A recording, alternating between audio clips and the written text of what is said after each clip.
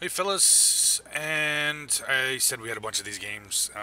Clan members all been sending in some great replays, and we have Jug, the Jugulator, our Canadian friend from the north, and he is running the Type 64. This tank's actually become kind of a clan favorite. There's a lot of guys running this tank for obvious reasons. I mean, it's really good for what it does, for what it is and what it does. You know, being a premium tank, it's a little bit over what it's a little overpowered, maybe just a tad bit. Now, this tank is interesting in the fact that it is actually it's kind of a Chinese Hellcat. I mean, that's literally what you could call it. And this is kind of actually what the Hellcat was like before its nerf so many moons ago. So he moves up, moves down to the 9-0 line, doing his best to put some shells into the VK. Misses. I have this tank. I haven't ever really actually played it that whole lot. He's having a hell of a time. He does get a nice track shot on him, but doesn't get to finish him off. So he waits a little bit. Misses.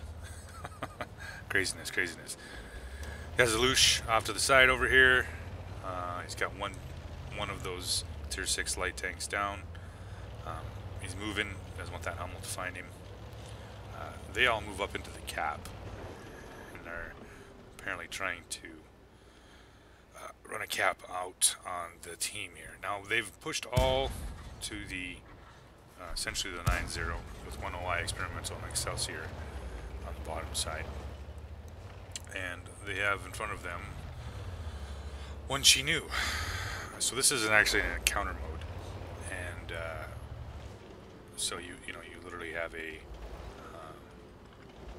cap points in the middle, and they both spawn on their sides. M8A1, he apparently is a some sort of genius Rommel. I don't know.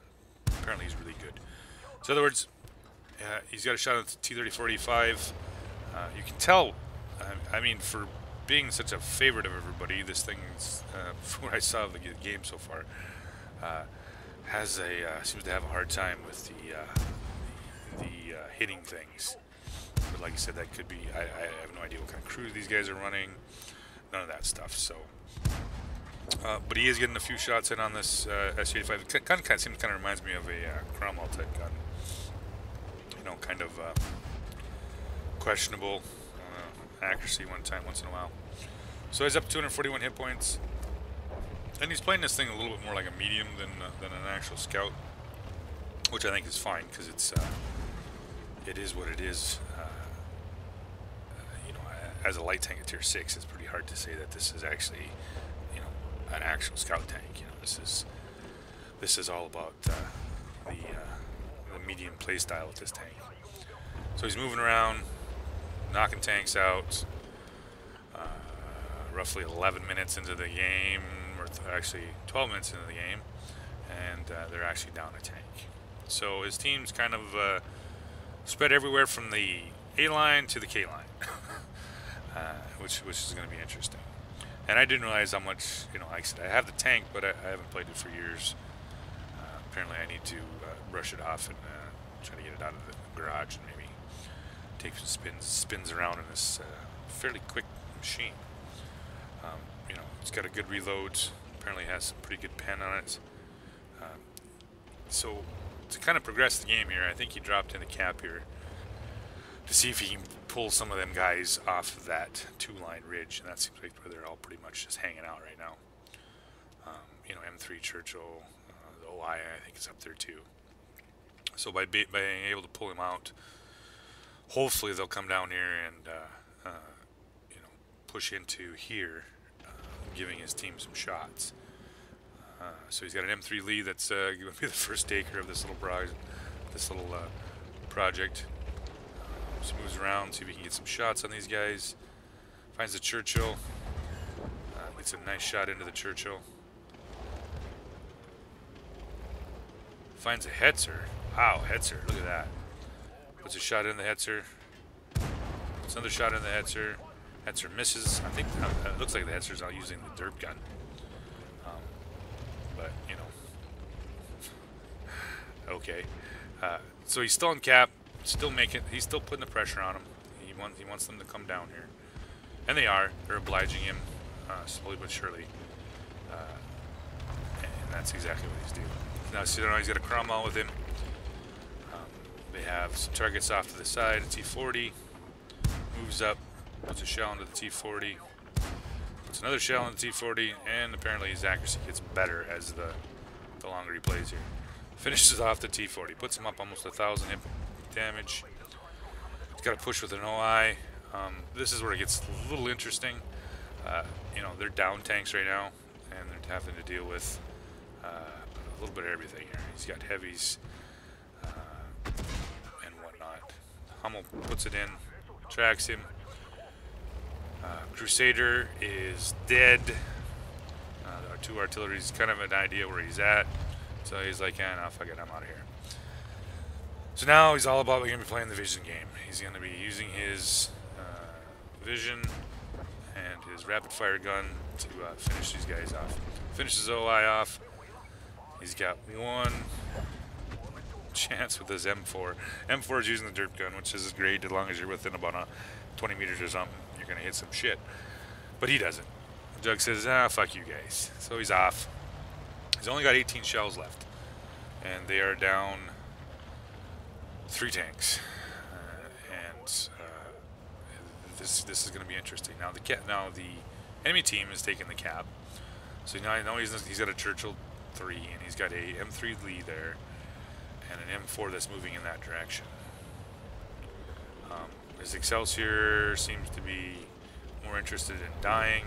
M4 finishes him off, and that leaves this M3 Lee for him to try to finish it off. M8A1 still giving advice.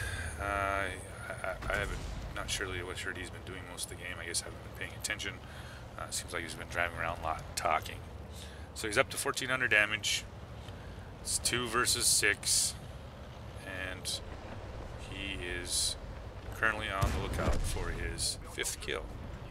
Finishes him off, leaving him against the Churchill. Comes around, and this rate of fire on this thing is ridiculous. I mean, he's right in there with the Churchill for the sheer rate of fire.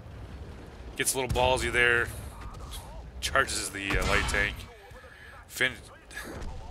finishes off the Churchill, gets the M4, leaves him with now a 2-on-3. So we have the Chinu and 2 artillery pieces. So they know where the artillery is at. He's up to almost 2,000 damages. He's got 11 shells left. He's got a Chinu to kill. He's in 230. Most likely, we kind of have to know where the all scumbags are sitting anyway. So we got the Hummel. Gets a shot in on the Hummel. Hummel says, "Nah, fuck you," to the M8. Jug finishes off the Hummel. Cuts himself an M37 to shoot. He's up to 7 kills. Pulls down to the bottom side. Ooh. And the artillery just a little outside. So, up to 8 kills. Got 6 shells left.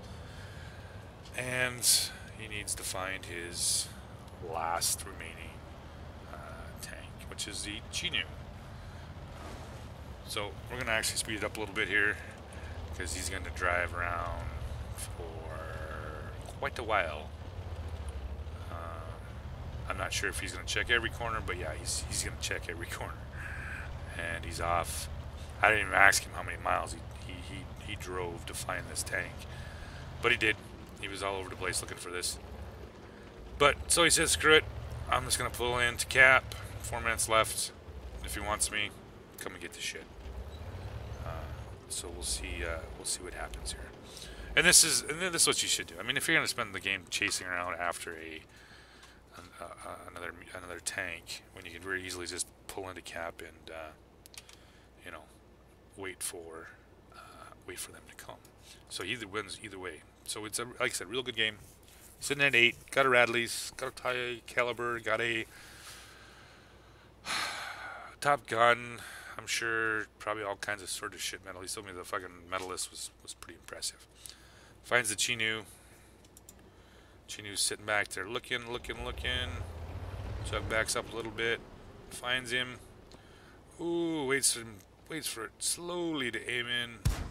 Pops a shell into him. 92 damage. He's done. 2,500 damage. All the medals. All the glory. All the anime chicks. All in one game. So, great job to you, Jug. 9 kills. And all that kind of crap. So, hope you guys enjoyed the video. And I have more.